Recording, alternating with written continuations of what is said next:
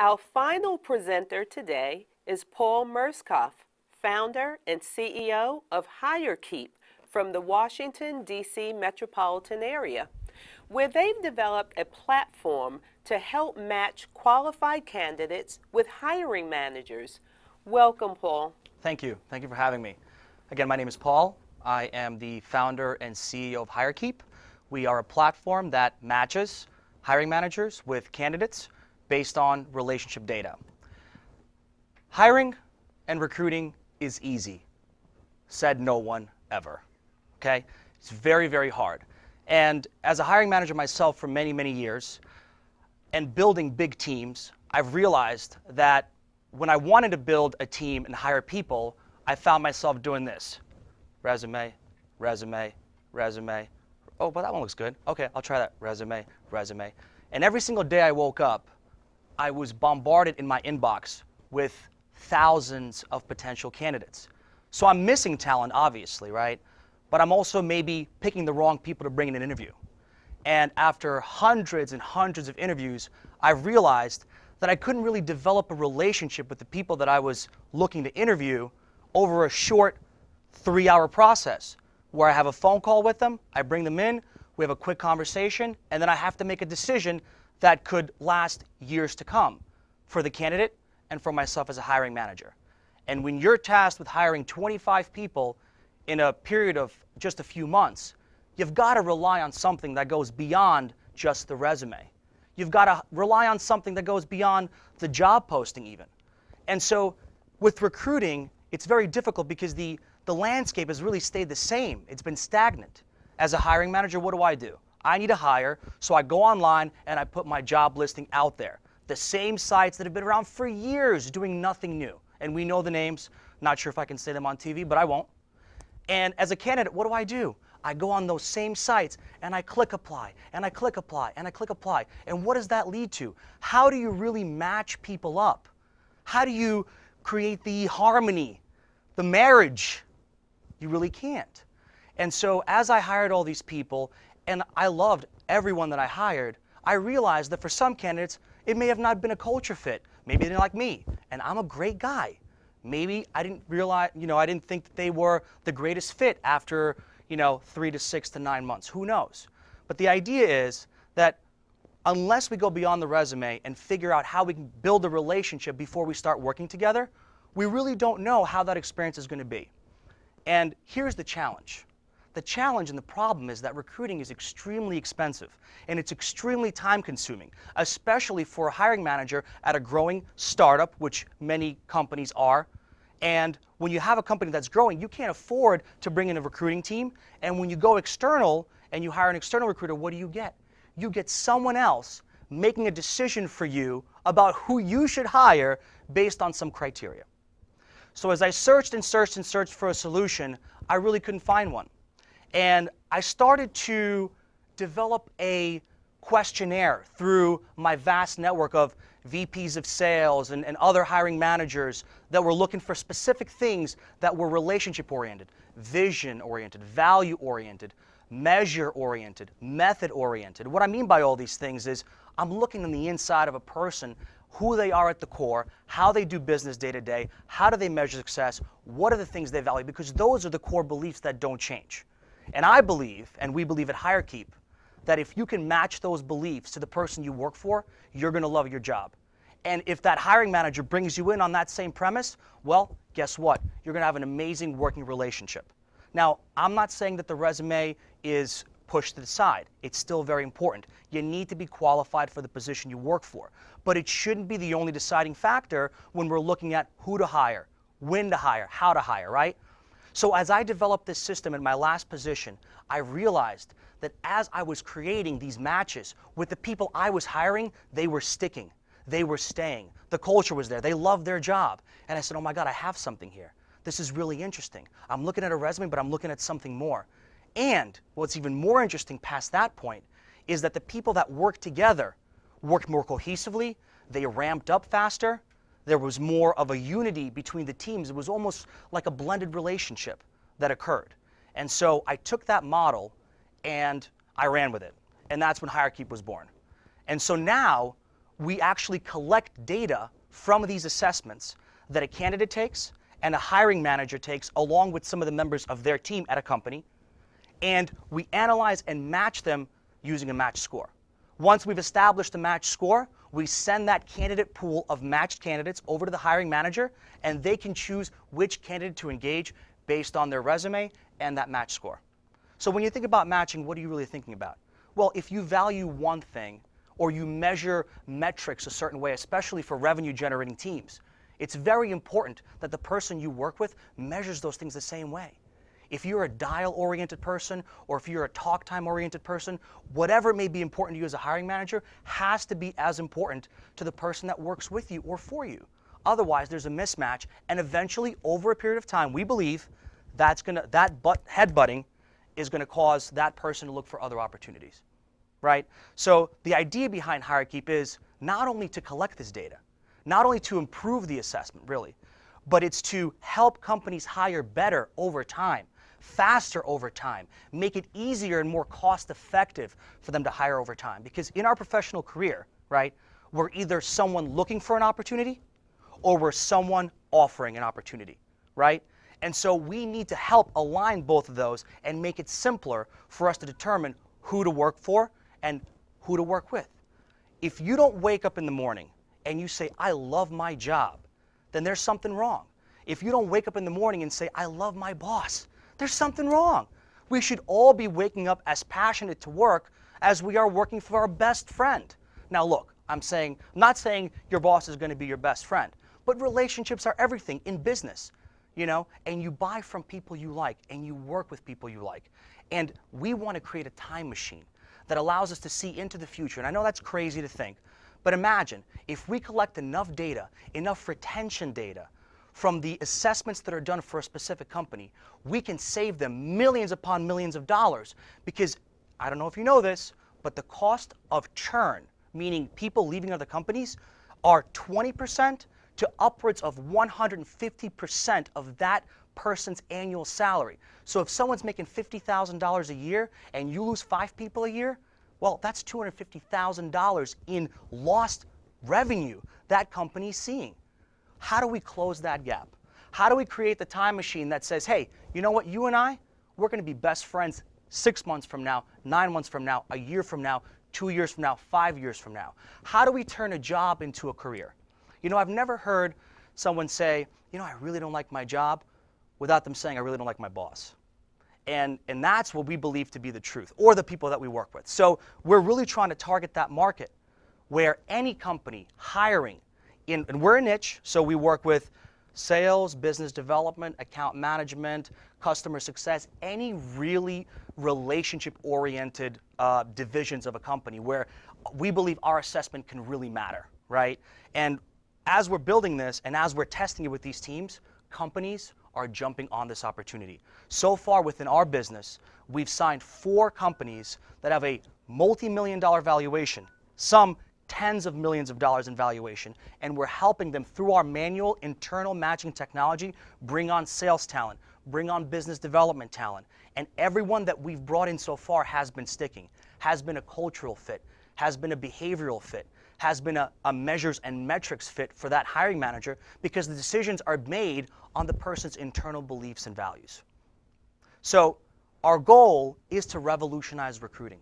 It is, because recruiting hasn't changed. It really hasn't. And it's still expensive and time-consuming and honestly very unpredictable, because you can't really track, and companies have a really tough time tracking this information and tracking this data. So if we can help a company hire better people, if we can help candidates stop mindlessly applying for jobs, because I've had calls where it says, hey, why'd you apply for this company? Wait, what is this company again? That's the kind of stuff you get when you're not creating any value for the candidate to really put in the time and effort to be matched with the right company. It just becomes automation.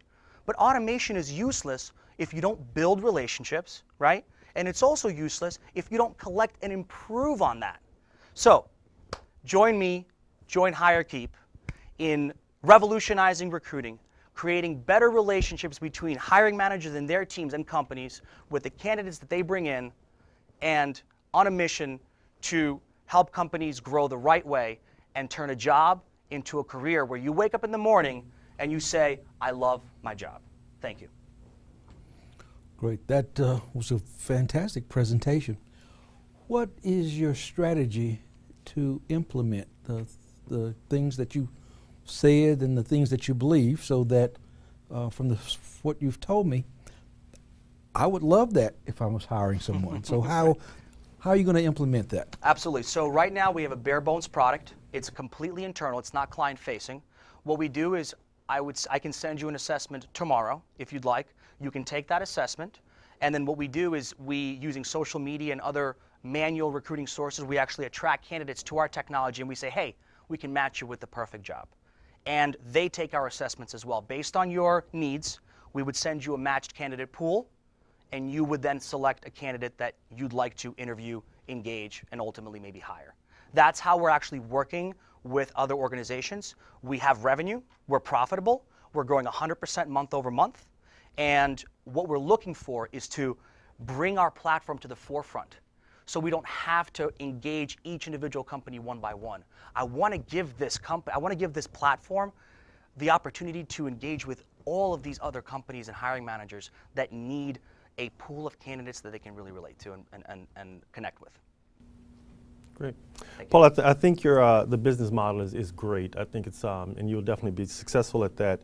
My question to you is, what space does HireKeep occupy in terms of your clients that you're looking for? Is it an IT type based company, or what exactly what is it? A great question. So right now we're in the realm of revenue and customer retention teams. So our platform right now focuses on sales, business development, account management, customer success, because based on my experience of 15 years in sales and my network and my advisors, everyone is sales, biz dev, and all that oriented. So our idea is, let's test it in a niche that we understand.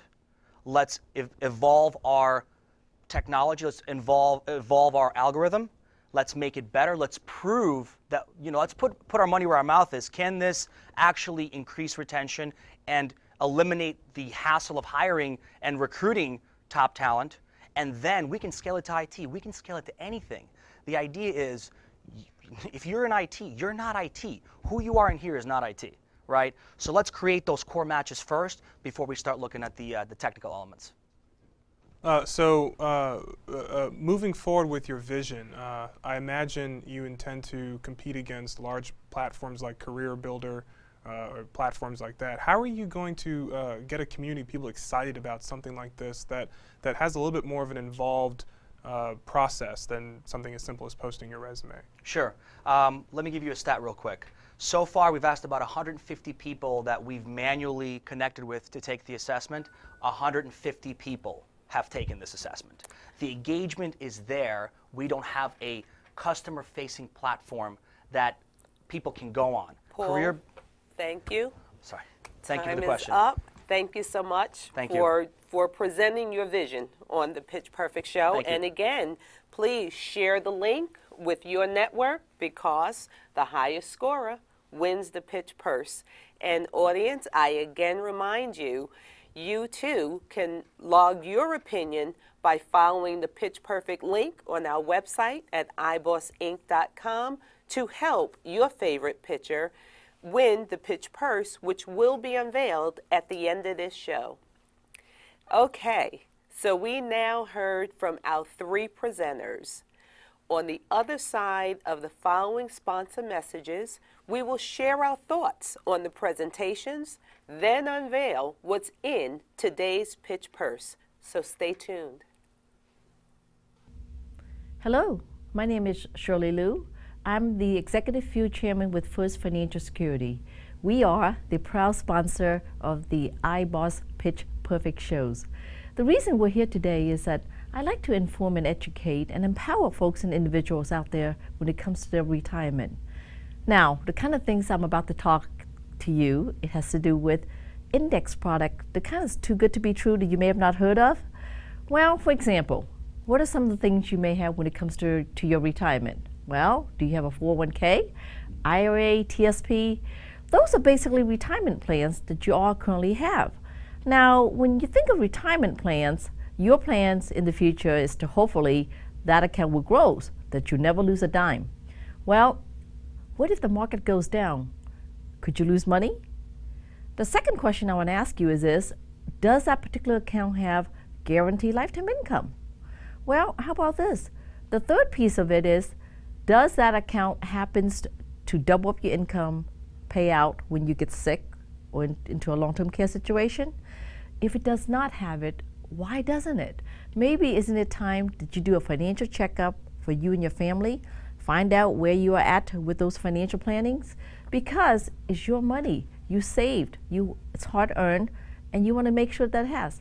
In addition to retirement, some of the things you may want to consider. Well, some of the protection, do I have lifetime income as well on that? And does it pay out for my family? If you need to get in touch with me, you can always get in touch with me on shirleyloufinance.com, and my can be reached number is 703-608-1203. We will give you a free consultation analysis so that you can be better informed and empower what you need to do in regards to your financial future. Thank you. Thank you, presenters, for sharing your visions, and consider the following as you continue to hone your pitching skills. Every business strives for exposure, from seasoned businesses with significant revenue to startup founders seeking their first customer. The big difference is a startup has to find its voice and an audience to hear it. Today, there is a proliferation of events designed to help young entrepreneurs be heard. Shows like Shark Tank have fueled increased attention early-stage company founders are enjoying. Though, let's not overlook shows for big business like Undercover Boss. The sheer exposure experience from landing a spot on a Shark Tank can be instrumental for businesses, whether you get a deal with a shark or not. Consider that strategy with your local pitch events, whether they're closed, live streamed, or televised. Winnings go to a limited few, but the audience of potential takers could be limitless. So focus on how you will get your message to that listener for which your product or service will resonate. In the limited time you have, be concise and touch on, at minimum, the following. What is your product or service? What problems does it solve, and for whom? How will you deliver it to the end user? What kind of team have you amassed? What's your vision for the company's growth, to include a financial summary? Why are you pitching, or stated differently, what are you looking for? And for the taker, you must answer for them, what's in it for me? With these points in mind, you then just practice, practice, and practice. Terrence's presentation was engaging and passionate. He's a good example of an early stage founder trying to find his voice. The difficulty oftentimes when launching a product versus building a business is how to paint a picture of the company while focusing on the product, conveying whether this is a one-shot deal or are there more products to come. So the challenge for Terrence is to build into his pitch a vision of the company behind the product. There's no doubt Julie has mastered the art of communicating the story of Color and Soul. She had a panel of all-male judges fully engaged in cosmetics. We clearly understood the product, market, and who is being served. However, the pitch was void of information regarding the team and the company behind the product. Time could have been a factor, and a reminder to practice for your allotted time. Ensuring your pitch addresses all key components that need to be conveyed. Paul's experience and passion shine through. He did a good job painting a picture of the significant void in the job search industry. He was clear and concise, as he weaved the story behind developing HireKeep and helping listeners understand its stages of operations. However, I was left wondering about the team and company behind the service, so I recommend some time be spent introducing the audience to the wizards behind the technology. But that was a great job, guys. In closing, please follow the link for Pitch Perfect on our website at ibossinc.com and let these pitchers know what you thought about their presentations. All surveys completed within 14 days of the show's initial airing on YouTube are counted, and you can receive airing notifications by subscribing to the iBoss YouTube channel or our New Capital Markets newsletter. This episode's Pitch Purse contains a 3-hour training session on building an investor database from iBoss, a press release with supported marketing from Blue Artists, 1-hour legal service consultation from the Legis Group, a strategic IT planning session and follow-up from Mainspring, a 30-minute interview on public access cable from Sage Solutions, a 3-hour executive management workshop from Ace Gnosis, and a 4-hour consulting session from Clinton Jones and Associates, all valued at $5,000. Thanks to Jack Wilson of Liquid Capital of Greater Philadelphia for sponsoring a startup company founder, and my special thanks to each presenter, judge, and Pitch Purse contributor. We additionally would like to thank Shirley Liu of First Financial Services, for whom this show was made possible. So until next time, keep practicing so you too can pitch perfect.